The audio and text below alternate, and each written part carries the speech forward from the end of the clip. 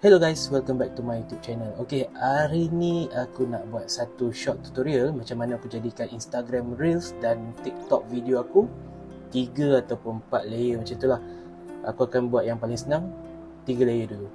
So, siapa yang belum subscribe channel aku ni, korang boleh subscribe dulu, tekan butang like dan share video ni kat mana-mana platform media sosial yang korang boleh share kalau korang rasa video ni menarik untuk dikongsi. Jangan lupa tinggalkan komen dekat ruangan komen kat bawah untuk kita berinteraksi, and then korang boleh tekan butang loceng untuk korang dapatkan notifikasi video-video terkini dekat channel aku ni. Okey, jom aku tunjuk kat korang macam mana aku buat 3 layer ataupun 4 layer video untuk Instagram Reels dan TikTok punya video.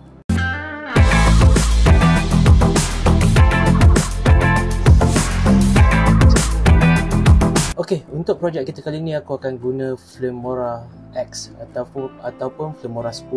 Kita just buka Filmora 10. Pastikan korang punya aspect ratio adalah 9:16 ataupun portrait yang kebiasaannya digunakan untuk Instagram Reels ataupun TikTok video. Pilih berapa FPS yang korang nak pakai. Aku letak 30 FPS kat sini. Dan kita add video yang kita nak edit dia jadi 3 ataupun 4 layer tadilah.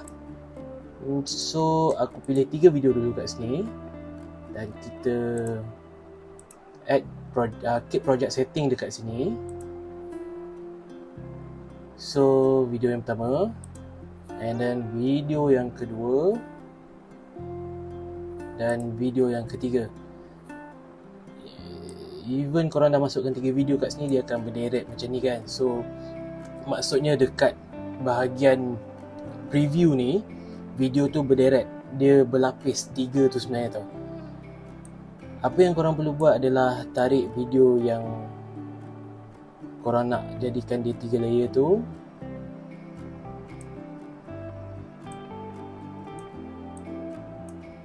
ke slot yang nombor 2.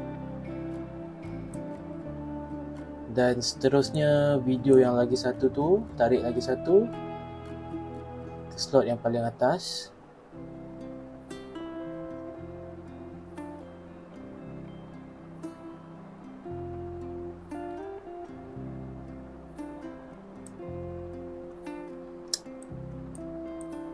Ni selalu terjadi. So kita apa? Ke slot nombor 3. Okey, tetapkan berapa saat yang korang nak pakai. Let's say kita pakai 30 saat punya video. Terlebih. So this one is 30 saat punya video lah. Cut je yang mana part yang kita tak pakai. Lepas tu apa yang korang perlu buat adalah pergi dekat preview punya bahagian ni dan drag satu video ke bawah dan ada video ke atas, dan this one you just besarkan dan video tadi tu dia akan jadi macam ni.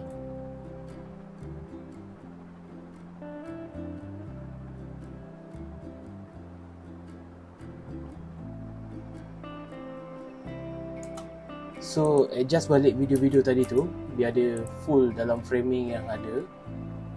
Sebab kalau tak nanti jadi tak cantik bila korang post dekat Instagram Reels ataupun TikTok video. Dekat preview dia memang nampak macam kabur sikit sebab kita dah resize video tadi tu. But once you export, dia akan jadi better quality lah. And then untuk jadikan video korang tu lebih menarik, korang boleh buat color correction. Color correction dekat sini boleh adjust dia punya white balance, color, 3D light, 3D LUT, lepas tu light. And then tapi aku dah ada preset aku sendiri.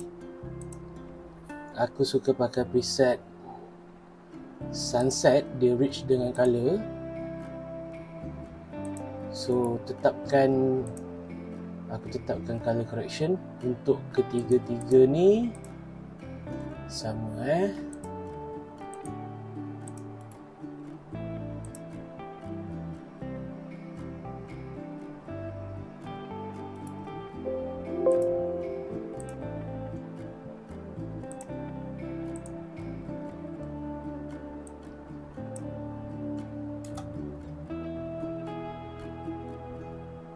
Okay, once korang dah berpuas hati, korang boleh add audio or apa-apa tambahan teks yang korang boleh tambah dekat atas ni, audio, title, teks ataupun transition yang korang nak tambah lah.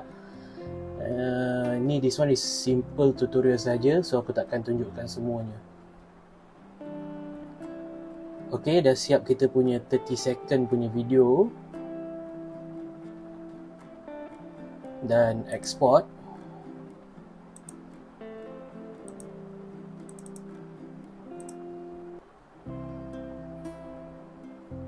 So just export dan kita akan tengok hasil dia macam mana. So ini adalah hasil video yang kita dah layerkan dalam Filmora X tadi. Actually not the best, tapi you get the idea macam mana kita nak layerkan video dalam Filmora X ataupun Filmora 10. Maksud aku, korang just kena berhati-hati masa korang adjust video tu pada 3 ataupun 4 layer. Okay, alright, so aku rasa sampai kat sini saja perkongsian aku pada kali ni. Korang boleh tekan butang like, share video ni kalau video ni memberi informasi yang menarik kepada korang.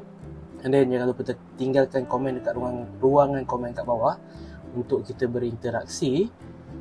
Boleh tekan butang subscribe kalau korang rasa channel ni menarik untuk korang follow. Jangan lupa tekan butang loceng untuk korang dapat notifikasi video-video terkini kat channel. Stay tune guys. Assalamualaikum.